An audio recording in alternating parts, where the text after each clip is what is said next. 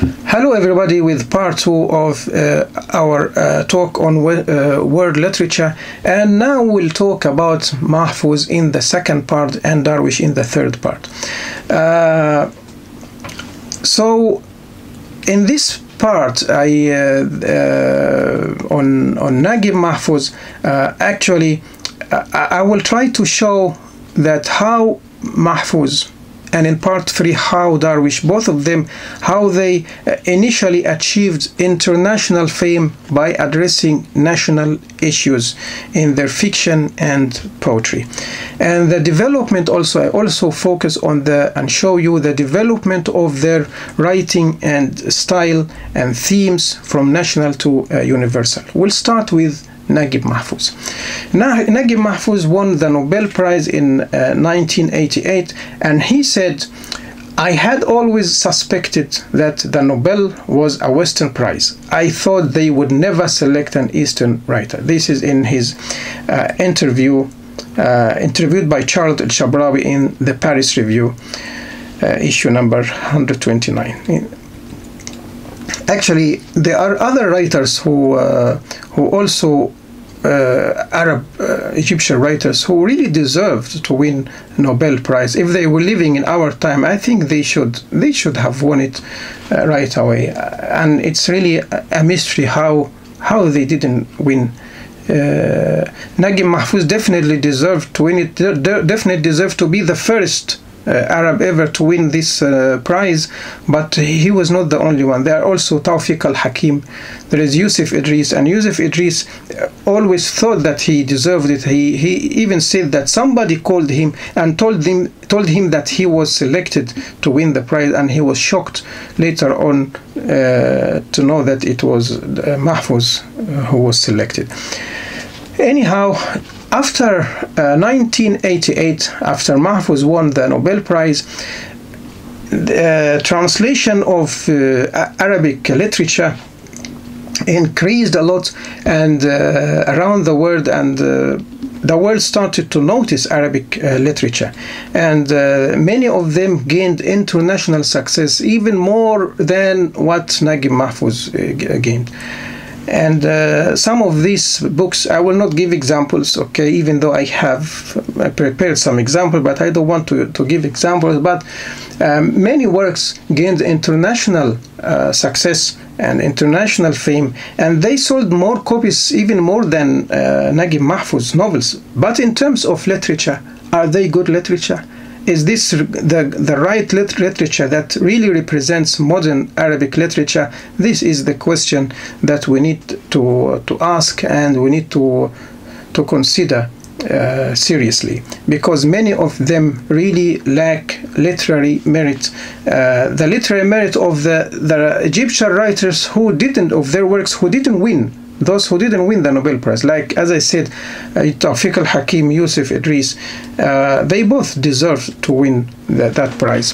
And their works are far better, especially Tawfiq al-Hakim, his works far better than the literary merit and values in his works, far better than the modern and contemporary Arabic works.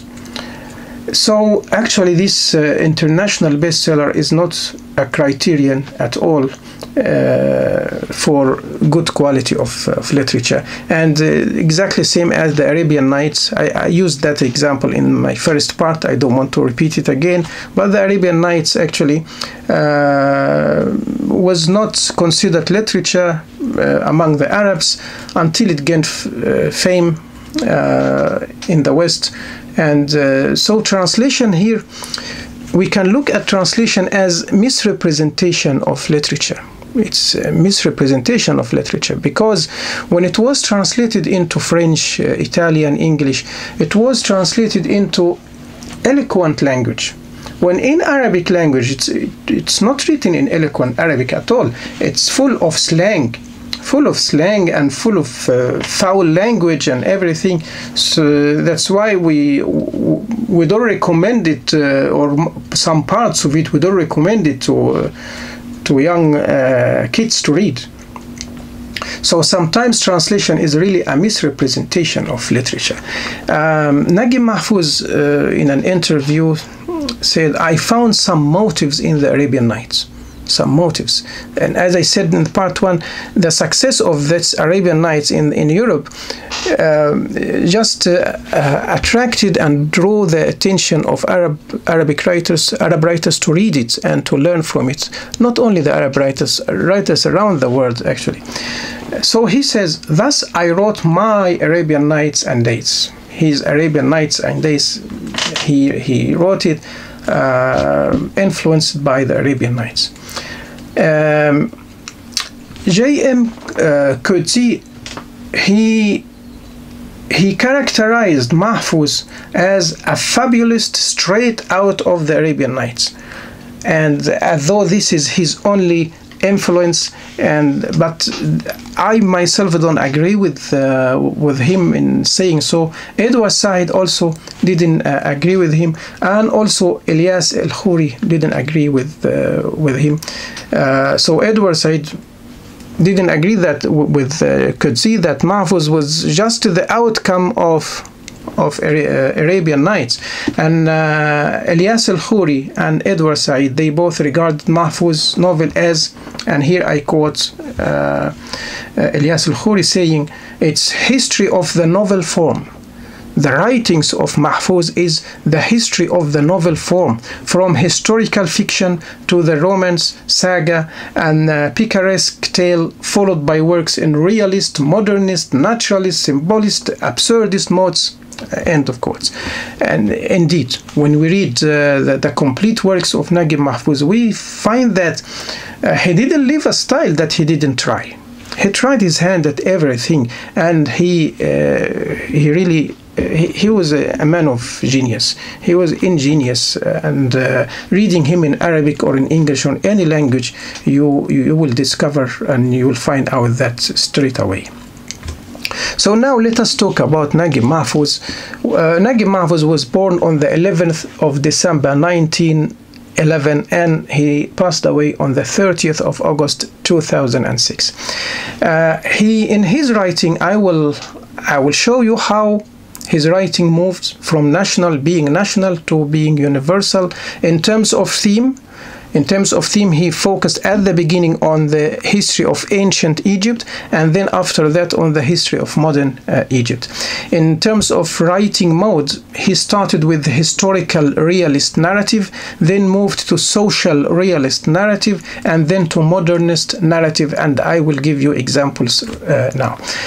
The first example, I would divide his phases of writing his career into different phases. The first is from 1939, when he started writing, to 1944.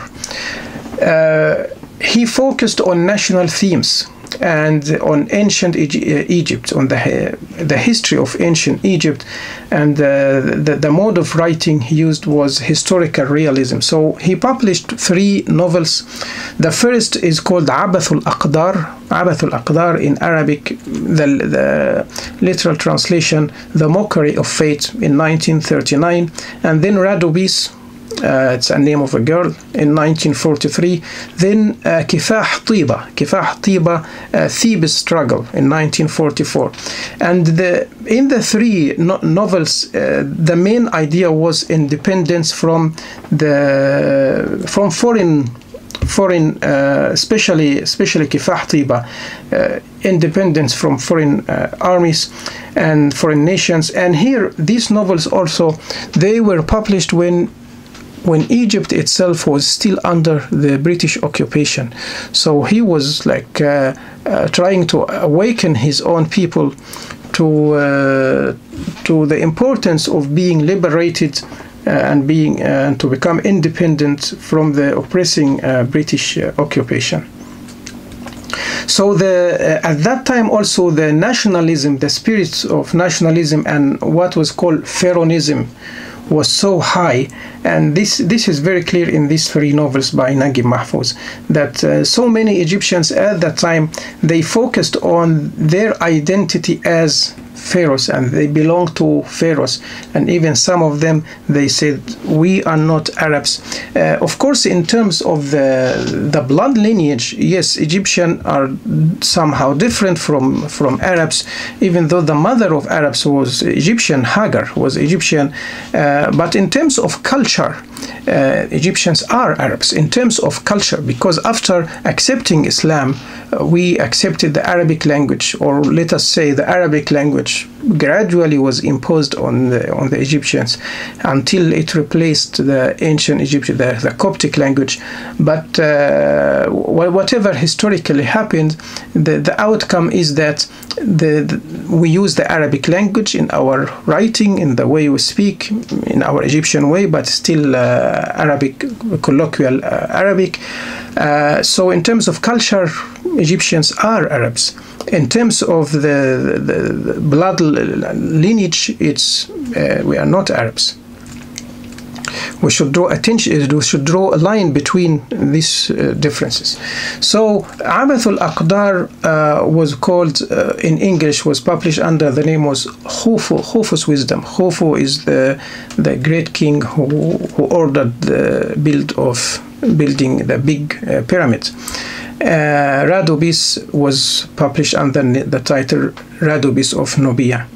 So Abath al-Aqdar, or Khufu's Wisdom, it's about resisting fate and the inevitable destiny.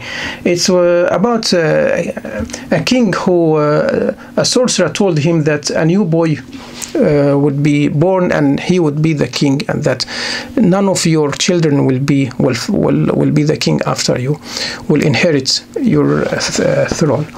So he ordered the killing of all newly born boys. So his vizier, his minister, he had a son born, and he managed to give that boy to somebody to let him escape the kingdom, and that boy was raised up in a different part of a different land, and then in the end he really became a king. So here Mahfouz is trying to say that resisting fate is useless, and fate will happen no matter how much we resist it. So, and there is divine wisdom in fate. There is divine wisdom in accepting fate. Radubis is also about surrendering to one's fate. Radubis about surrendering and accepting one's fate. Kifah Tiba, the struggle of Thebes, was published in English under Thebes at War.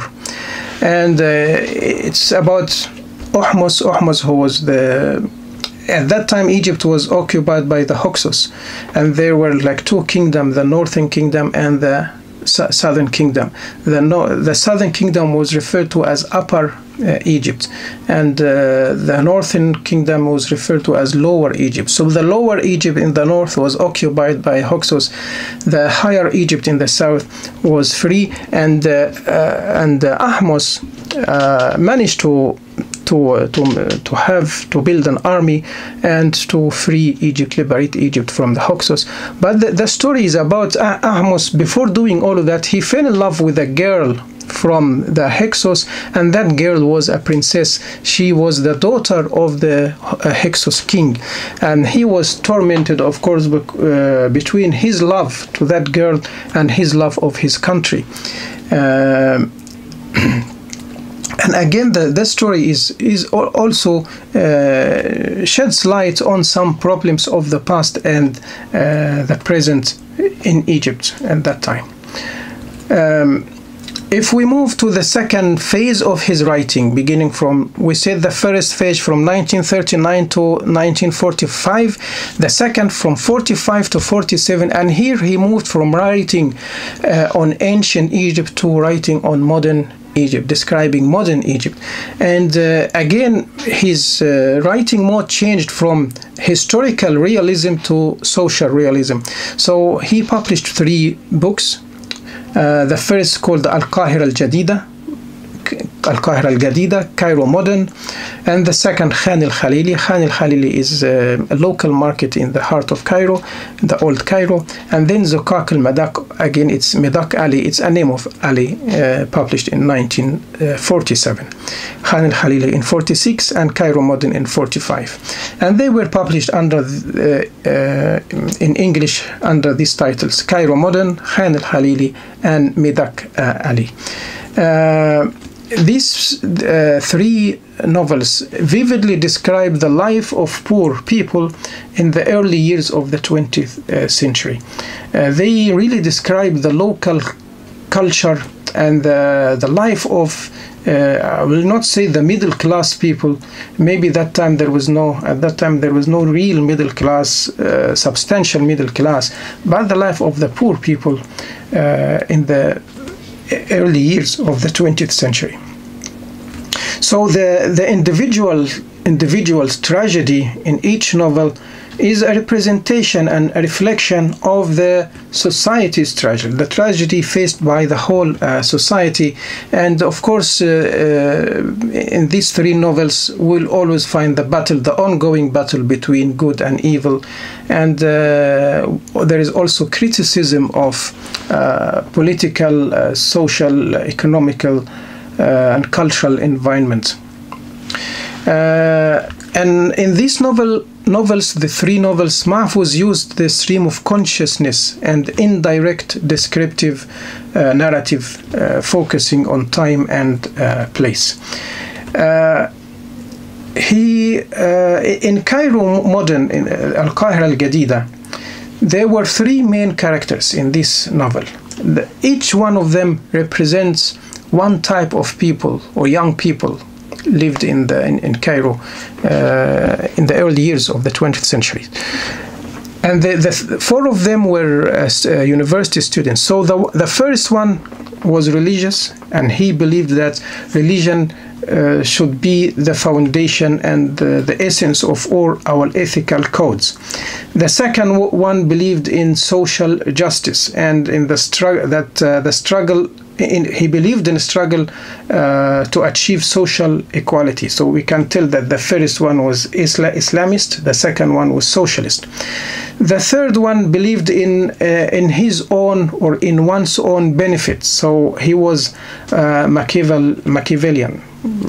He's after his own benefit. The fourth one was a passive observer. Whatever will happen, will happen. And one of the main character in this novel called Mahmoud Abdel Daim.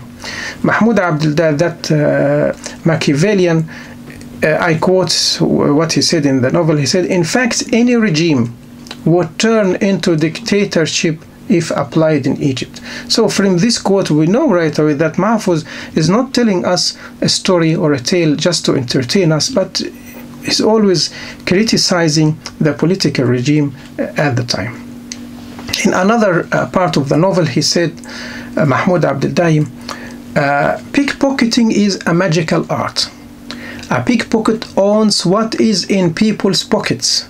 And the rulers of this country know this principle very well." So we can see the sharp critique of the political situation at the time. In 1948, we're still with the national theme, and we're still with the modern Egypt, describing modern Egypt. All his novels after that were about modern Egypt, except later on, I will come to this point to explain what novel he used ancient Egypt as a theme. But in this novel that's called As-Sarab, The Mirage, he used a different mode of writing, a psychological realism.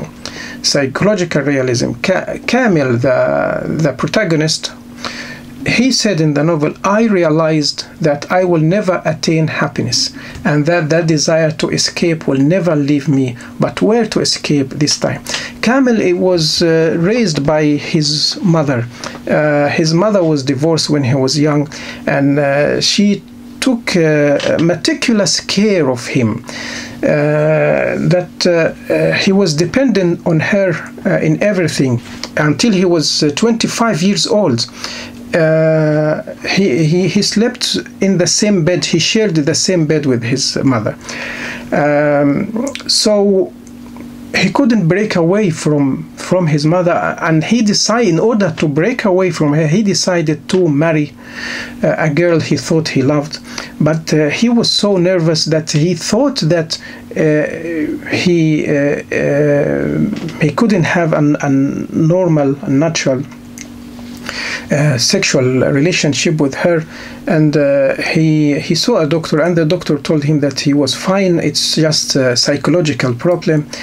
And he started to try to find his happiness somewhere else by knowing some prostitutes, and he was fine in terms, when it comes to bed, he was fine with prostitutes. But anyhow, his wife died suddenly, and then his mother. And in another parts here I say, but where to escape? I wish I could be created anew to become someone healthy in body and soul, with no fear or rudeness, someone who would dive into the sea of human life without fear or aversion.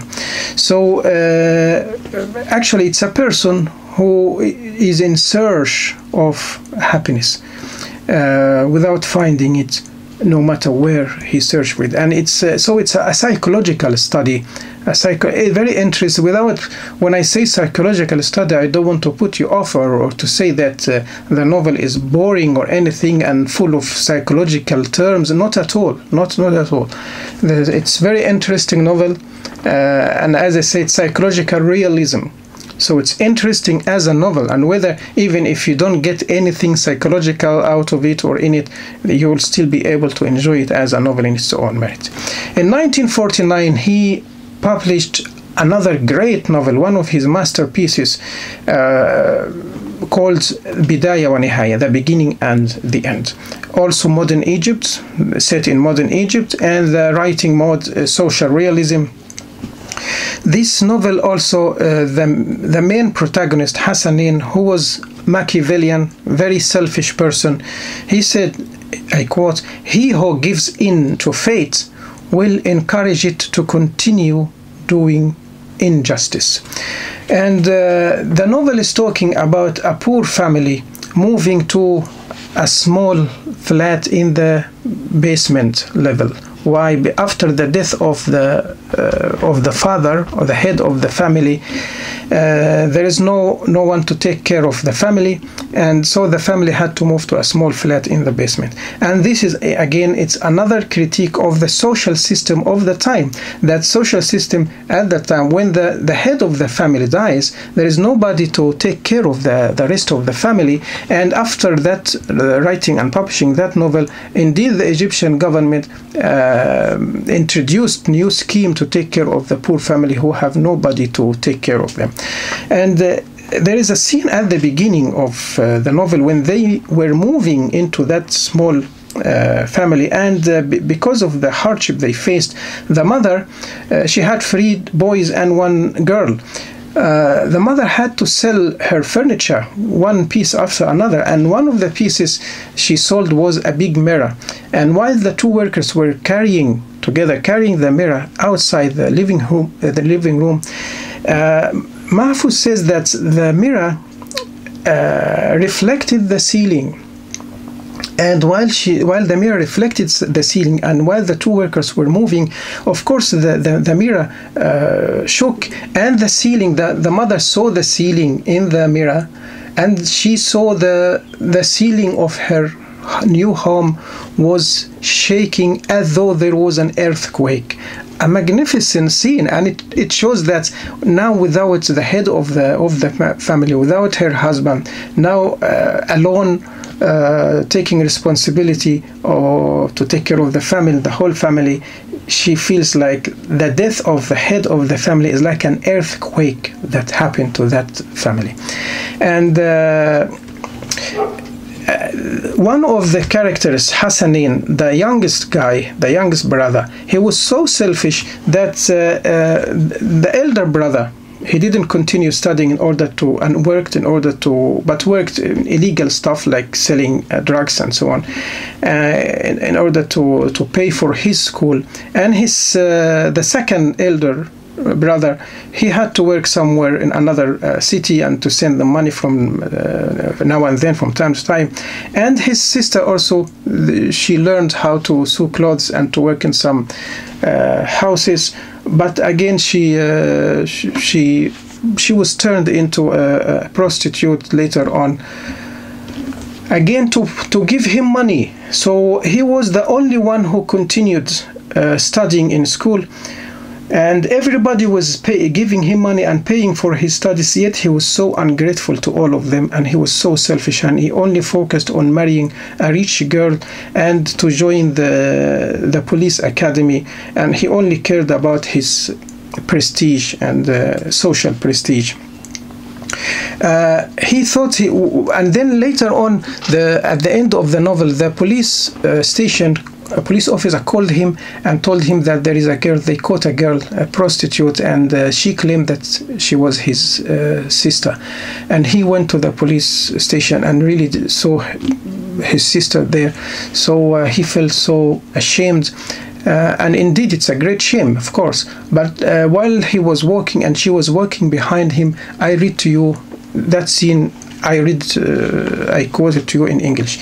He thought he would do it right after they had left the police station. Do it meaning to kill her. He decided to kill her because she brought shame to the family, and she brought shame to him personally. His interest is in his own social prestige.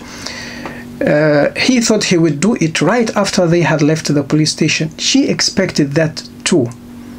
Overwhelmed with indignation, he could feel her presence behind him and could hear her footsteps like bullets piercing his back.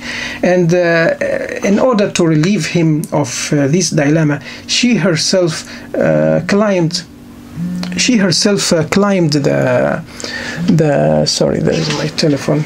She herself climbed the fence of the bridge on the Nile River, and she jumped into the Nile River. And when people managed to get her out, and she was dead, and someone asked him if he knew that girl, and he said, no, I don't know her. He felt so he felt ashamed of himself. He felt that he was so little, and he started to remember her words and how she sacrificed herself for his education, for him to be educated. And he himself jumped into the Nile River and killed himself. In 1956 and 1957, these 2 years witnessed the masterpieces, the signature of Naguib Mahfouz, his Cairo trilogy. Again, it's modern Egypt and social realism. And I say these 3 novels, better than any book of history you would read about Egypt describes Egypt in that part of history, meaning the early years of the 20th century. Reading these 3 novels would give the reader a perfect picture of how Egypt looked like and how the Egyptian people and Egyptian society was in that time. It provides accounts of the patriarchal society to the extent that the head of the family was called Ahmed Abdel Jawad, and his wife always referred to him and called him as Si Sayyid. Si here meaning master or sir, let's say sir. And Sayyid is the meaning master. So Sayyid Ahmed Abdel Jawad, his name was Sayyid Ahmed Abdel Jawad, and she always called him sir master, sir as-Sayyid, Si Sayyid, sir. And until now, Naguib Mahfouz, really, it's because he created that character, he made it a character of flesh and blood and a real character, realistic character. So until now, we still refer to this patriarchal person, any patriarchal person, as Si Sayyid, the person who tries to dominate women around him we call that person Sis Said. And also the novel depicts the social and political development in Egypt during that part of history, in its history. In 59, another great novel came out, and it's called Awlad Haritna, Children of the Ali, in 1959, for which he won the Nobel Prize. But I think it's really very unfair to Naguib Mahfouz to say that he got that Nobel Prize for that novel, because I don't see it the best of his writing at all. There are at least 10 or 15 or even 20 novels more important and much better than this, much better written by this novel. But anyhow, here we moved from national theme to, this is the first, let us say the first points where he shifted from the national theme to universal theme. So he described the pre-modern Egypt, not the modern Egypt, pre-modern Egypt, and its allegorical representation, and it's written, the narrative is a modernist narrative. And it's an allegorical account of the history of the ancient world, from the beginning, from the story, or from Adam, from the story of creation, from Adam until our modern time. And in the end, at the end of the novel, a character called Arafah will kill his grandfather, who is Gabalawi. And now I will explain to you the meanings and the symbols of each name in order to know what he means exactly. So, because Arafah here is actually the science, and Gabalawi is God. So it's like in our time, we don't need religion, we need science. Some people understood it this way, even though Naguib Mahfouz said I didn't mean that, and that's why some fanatic Muslim fanatics really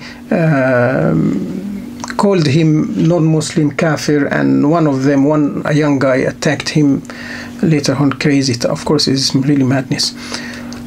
So Gabalawi, the main character, the grandfather, Gabalawi is from the word Gibilla, meaning the nature, or it's like nature. So Gabalawi here, and also coming from the word Gabal, which is mountain. So anyhow, referring to strength and power. So Gabalawi is God in the novel, and then Adham, his son Adham, as we can tell, Adham, referring to Adam. You can feel, even if you are not Arab, you can hear the similarity in the sound. Adham, Adam. Idris, another character. Idris is Satan. Idris in Arab, Satan in Arabic is Iblis. So Idris is actually Iblis, meaning Satan. Umayma coming from the words meaning mother. So Umayma is Eve. Adham is Adam. Umayma is meaning Eve, the mother, our mother. Then Galil is the Archangel Gabriel. You can tell the closeness in the sound. Then Gabal meaning mountain, referring to Sinai mountain, on which Prophet Moses, peace be upon him, talked to God. So Gabal is Moses, and Gabal also it's a symbol of strength and power. And to be solid. Rifa'a is Jesus. Why? Because the word Rifa'a from being ascended, or being lifted up, from highness itself, the word highness. So Rifa'a. So Jesus here, it's Jesus because he was ascended to heaven according to our Islamic faith. Then Qasim is Muhammad, Prophet Muhammad, peace be upon him, because he was nicknamed Abul Qasim, the father of Qasim. So the word Qasim, the character Qasim here refers to Muhammad.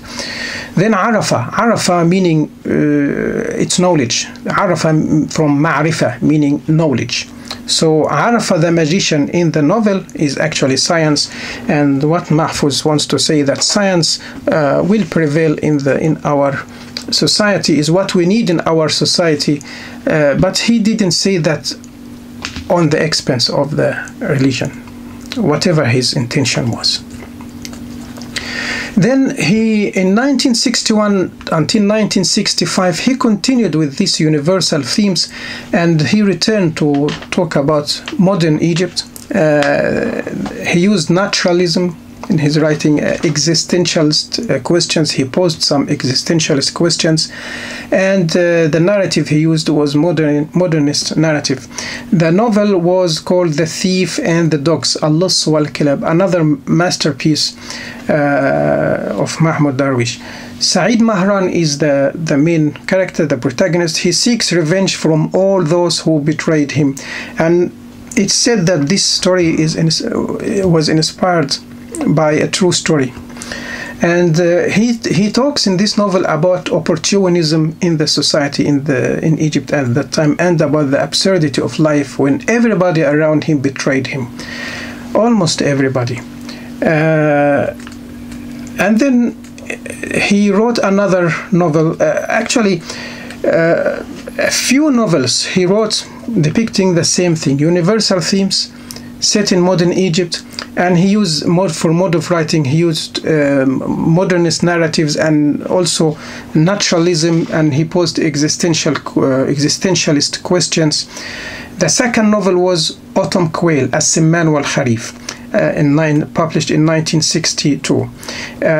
It portrays a former Wafdist, one from the Wafd. Wafd is a political party that was the ruling party before 1952, the main party, and main political party. But after the 1952, the military coup in 1952, that was, some people call it revolution, whatever you call it. Anyhow, he was neglected, and he didn't find a job for himself, and he didn't find any merit or value or importance for himself to do in life. So he started to search for the meaning of life in general, not only the meaning of his life.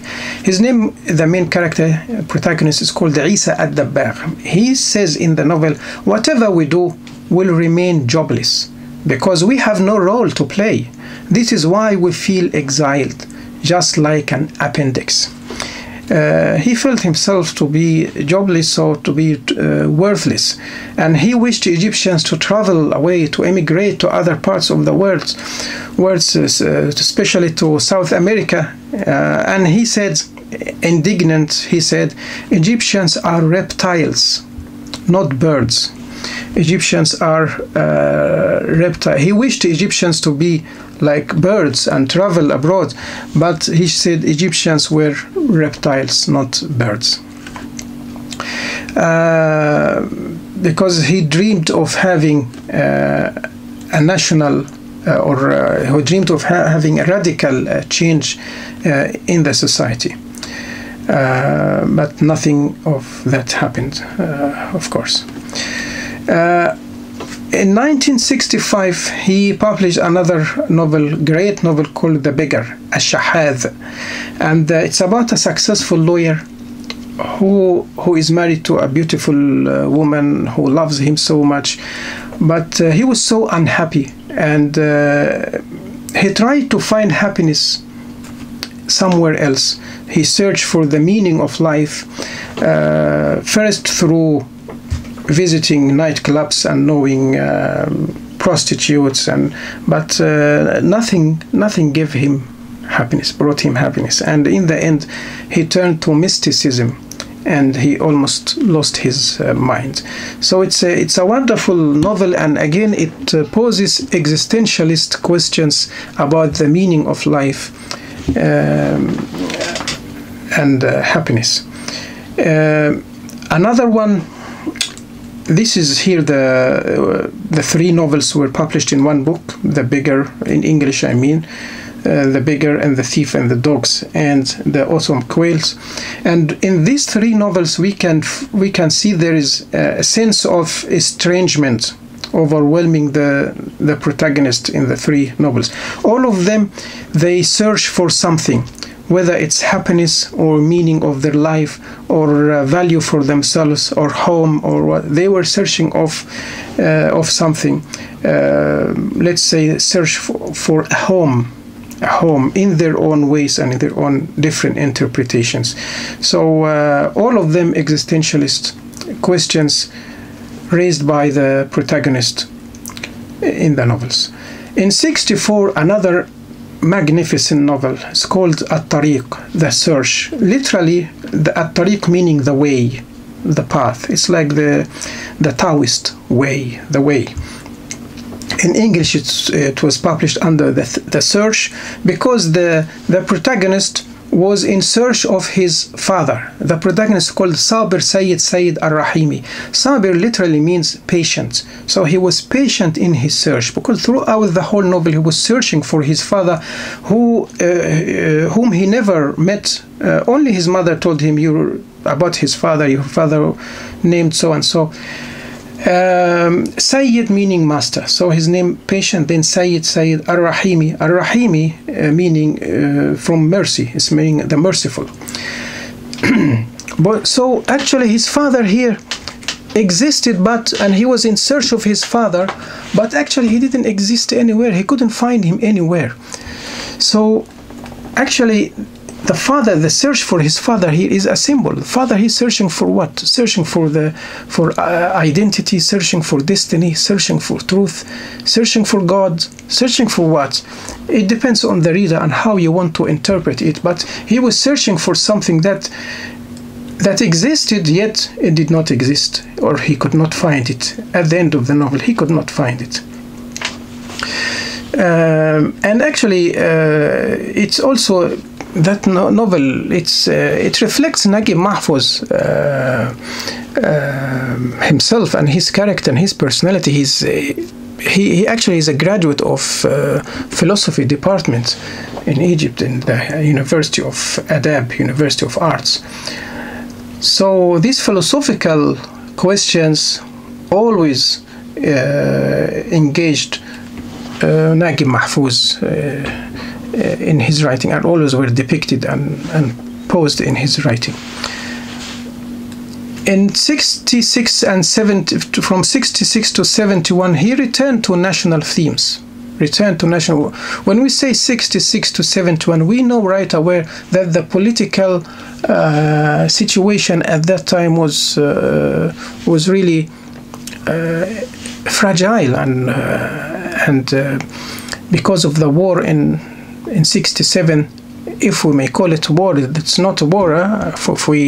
If we follow the philosophy of the French philosopher Baudrillard, actually, when he said about the Gulf War, he wrote 3 articles. The Gulf War will not happen. The Gulf War is not happening. The Gulf War did not happen. And what he said, that we did not see 2 arms meeting each other, fighting each other. We only saw some bombardments going on the TV screen. And so the war in 67, we have to put the word war in brackets, actually, or in quotation marks, because it was not a real war. There were no 2 armies meeting each other. The loss here happened because of treason, because of stupidity of the military head, the head of the military, Egyptian military, and the president himself. Anyhow, so during that time, from 66 to 71, he published his first novel, Adrift on the Nile, Tharthara Fawq al-Nil. And this novel depicts the Egyptian society in the mid-60s, and how opportunism and disillusionment prevailed in the society. And what that was like Naguib Mahfouz's prophecy of the coming loss, even before it happened. And the loss happened a few months later, unfortunately. Then another novel in 67, he published his Miramar. Miramar is a name of a guest house in Alexandria that still existed until now, and it's owned by an elderly Greek lady called Mariana. And the guest house is inhabited by different people who represent the Egyptian society. They came from different walks of life, and the novel is divided into 5 parts, and each part is narrated by a different character, narrating the same events but from their perspective, from his or her perspective. In 71 he published The Mirrors, the Mir al-Maraya, and it divided alphabetically into chapters, and each chapter deals with a certain character in Naguib Mahfouz's life. And the novel again covers the social and political development of Egypt in the first half of the 20th century. But unlike Cairo trilogy, Mahfouz adopts a modernist style in writing it. In 77, he returned to universal themes, and again depicting pre-modern Egypt, not modern Egypt, but the narrative is modernist narrative, and in his novel Al-Harafish, published in 77, and it's a collection of tales set in old Cairo, in which Mahfouz, I quote Edward Said saying, Mahfouz translated the absolute into history, character, event, temporal, sequence, and place. And we can see that in each tale there is always this conflict between good and evil, and the triumph of good in the end, and the triumph of law, and the triumph of modernity over the pre-modern way of living in Egypt. Like depending on power instead of respecting the law, for example. In 85, he published his Al-Aish fil Haqiqa, Akhenaton, Dweller in Truth, in 85, and the theme of the novel again is universal theme, even though the novel is set in ancient Egypt. So here he returns to write about ancient Egypt, and the writing mode, the narrative is modernist narrative. And Akhenaton here, even though he is the main character, of course we know Akhenaton is the Egyptian king or prophet who called his people to worship the sun. The sun was a representation of God, the only one God, and instead of the old gods they worshipped, so turned them from worshipping Amun to worship Aton. So that's why he was called Akhenaton. And the story starts with somebody trying to ask people about Akhenaton, asking so many people about Akhenaton, and everyone gave him a different description of Akhenaton, telling him a different opinion about Akhenaton. And Akhenaton himself did not appear in the novel. So Akhenaton here is like the truth. We all have different versions and different opinions about the truth. And who knows who is right and who is wrong. So it reminds me of, personally, of Rumi's tale that about the 4 blind people touching different parts of the elephant, and each one of them gave a different description of the elephant.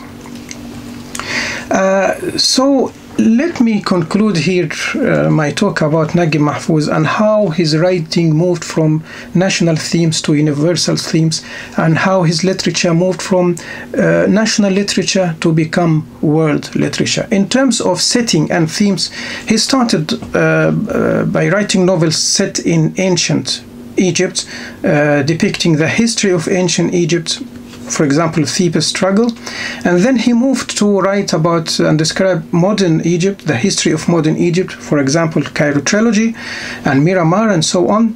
In terms of writing mode, he started with the historical realist narrative, then to socialist, the social realist narrative, then the modernist narrative, as I explained throughout the lecture.